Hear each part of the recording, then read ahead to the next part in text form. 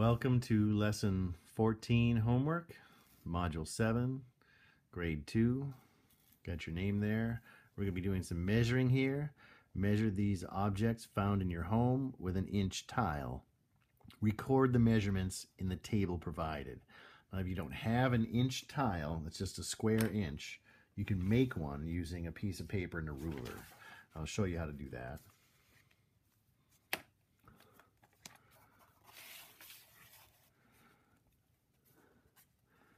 We'll take this just so you can see this corner.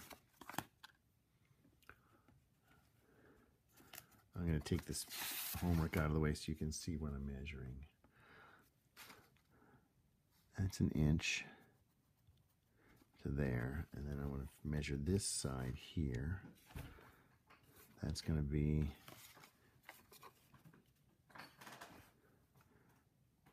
an inch there. And then I can just make this. Doesn't have to be perfect, but you just want something that's mostly square, and it's about an inch. And then I'm going to cut it out with some scissors. Now, of course, you could just use the ruler to measure these things, but the point of here is that we're using an inch unit and we're counting inches. So the idea of counting inches, besides looking at a number on a ruler, is a little bit different. We want to make sure, because sometimes rulers can be tricky too. But something else you can use, if you can't put all that together, you can use a quarter. And it's not an inch exactly, but it's close. So you could, and it's a lot harder to use in a square. But if that's what you got, you could use a quarter and just count how many quarters it takes. And I'll show you how to measure with both. And I'll show you what the difference looks like and why it's easier. So here's a list of things that you have to measure. Now, I'm not going to measure all these things and write them down because everybody's stuff is going to be different. But I'm just going to pick one of them. The length of a picture frame. Do yourself a favor and pick a small picture frame. So I'm going to show you first with the square tile and then trying it with a quarter. And I'll show you why the square tile is better than the quarter. But if that's quarters what you got, then use the quarter. So I'm going to use this pencil. I'm not going to write on the picture frame, but I just want to keep track of where I'm moving my square to. So that's 1 inch. That's 2, 3, 4, 5, 6. So I got 6 squares out of that picture frame. Now if I use the quarter, it's harder because the quarter's round. 1, 2, 3, 4, 5, 6, and it's like 6, and you might call that 7. So a quarter is a little bit less than an inch. So we know it's 6 because I measured it with the inch tile, but that's going to be 6, and this looks like 6 and some fraction if you're using a quarter. It would be close with a quarter, but that's what you can use if you don't have a square inch and you can't make one. So this one I counted 6 square inches, or 6 inches long.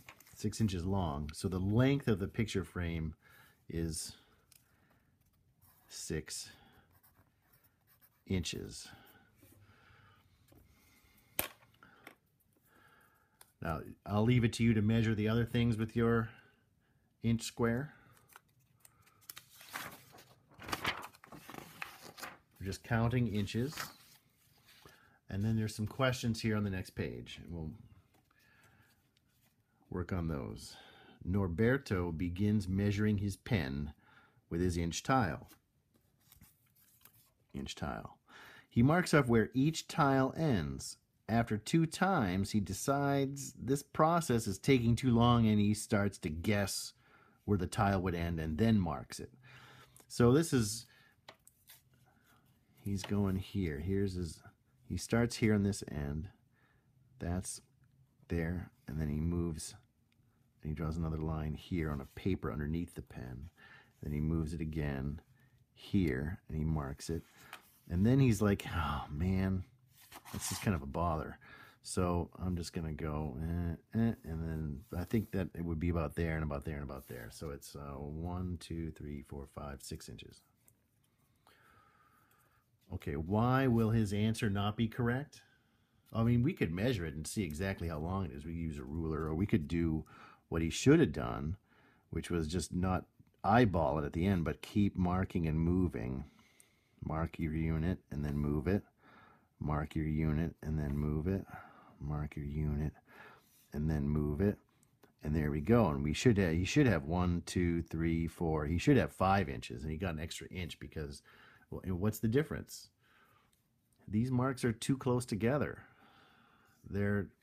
He marked somehow out of these 3, he should have only had 2. And this one even is a little bit less than.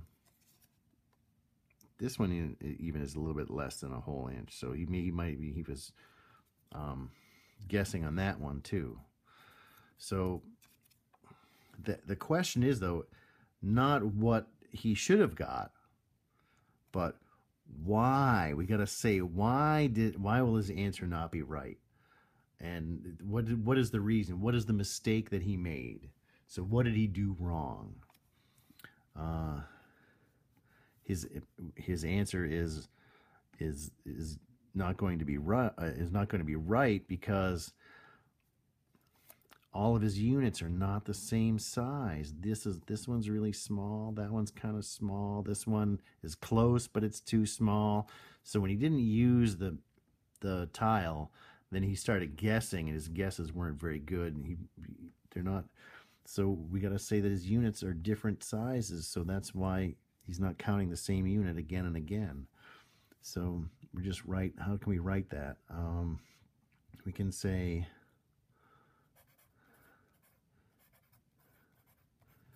Roberto's units are not all the same. And since they have to be inches, we could also say, or just add to that, they are not all inches. And that can be good right there. Now it says use your inch tile to measure the pen. I just showed how to do that. How many inch tiles long is the pen? And now this is a word question. This question is asked in words, so we have to answer it in words. And we showed the marks here. That shows right here. So we want to show our work for that. We want to show our marks. There's one. And if you have to use a ruler for this, you just make a mark every inch. At every inch, you make a mark. So it's right on the pen is 1, 2, 3, 4, 5 inches long.